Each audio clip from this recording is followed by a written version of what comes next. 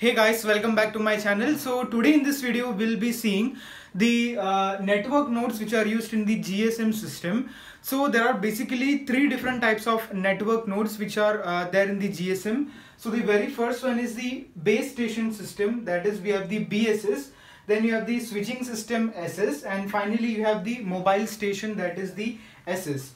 So first of all, let's start with what is the BS system, that is the base station system. So basically the role of BSS is to handle the traffic between the mobile phone and the NSS. NSS is the network switching system. So basically we all have mobile phones, will be communicating with other mobile users or other mobile subscribers. So that basically the call function, routing and all the handling management is done by this BSS.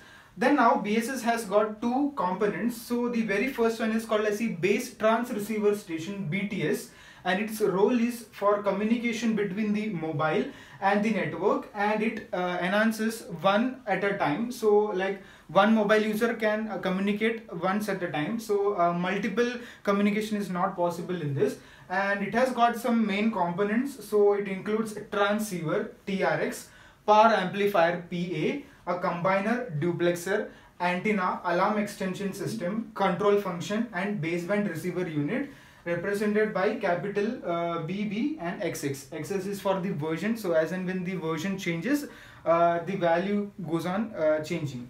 Next we have the BSC, that is the base station controller. If you have a transceiver station, somebody should be there in order to control it. So in order to provide that, you have the base station controller, which is the BSC, and it controls the number of BTSs. And the main functionality of it includes the radio network management, BTS handover management, and call setup. So every time when you make or initiate a call, this is handled by the BSC.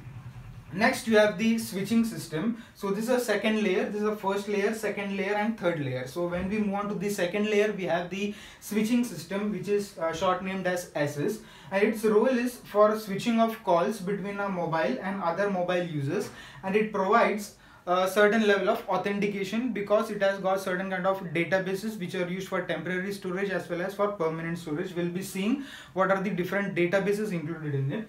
So for time being, it's been comprised of the mobile switching center, MSC, and the role is for routing of the voice calls and other SMS, that is short messaging service. And then you have the conference calls, all the fax, facsimile, the circuit switch data. And then it has a unique ID which manages all the registration, authentication and the location updation, your GPS and all. It tracks and handovers and call routing, etc. So everything is handled. So mainly the switching between different mobile services, SMS service, your data service, everything is handled in MSC.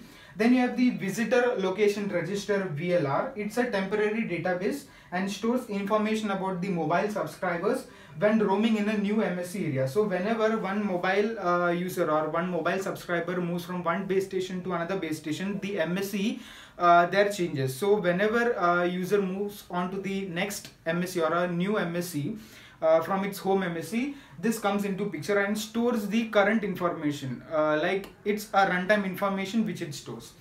Next we have the home location register, which is HLR. It stores information of subscriber at the PLMN. PLMN is public land mobile network. So PLMN is nothing but your cellular carrier which you have, the Idea, BSNL, Vodafone, Airtel and all.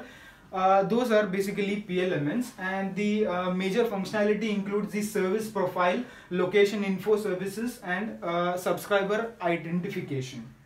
Next we have the Authentication Center, which is again a database short named as AUC, and it has got a particular secret key which is being assigned to the user's SIM card. So SIM card, everyone might be knowing, it's a small kind of a chip which stores information regarding each user's profile, and it has got the calling facility and data facility, everything. So whenever a relevant SIM card is put into a mobile equipment, it will be giving you the functionality, or all the mobile services would be granted to you.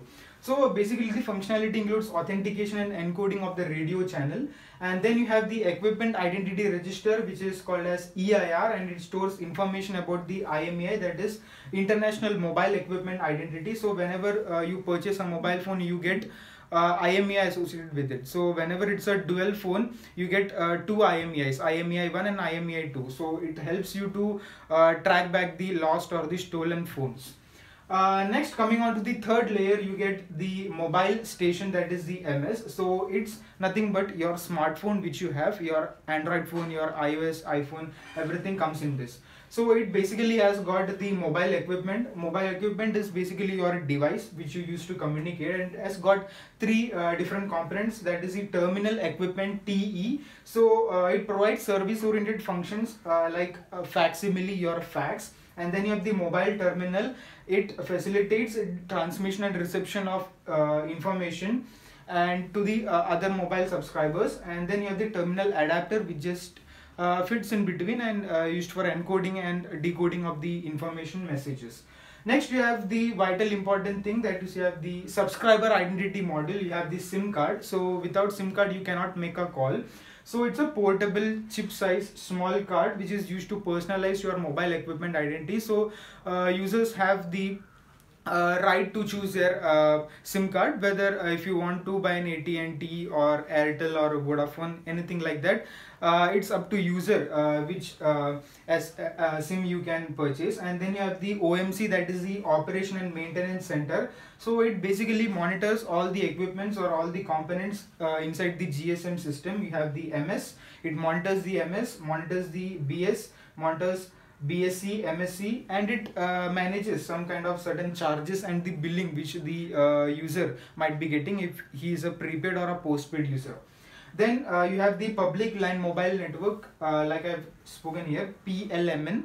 It is a recognized operating agency, ROA, which has two components basically, MCC, mobile country code, and mobile network code. Mobile network code is your 10-digit number, and MCC your country code, or it's like +49 or +91 +92, something like that. So it's basically the organized agency of that particular area which facilitates the mobile communication. Like you have Airtel, Vodafone, and Jio, AT&T and all. So that comes into this PLMN. Then finally you have the GMSC, that is the Gateway Mobile Service Switching Center. So it's nothing but a gateway which is used for interconnecting GSM and other networks. So whenever first in GMSC, whenever a call comes into this GSM system, first at the very first instinct, it is being routed to the GMSC, and then GMSC sends that, or it finds into which part of the GSM is called into the HLR, and then it forwards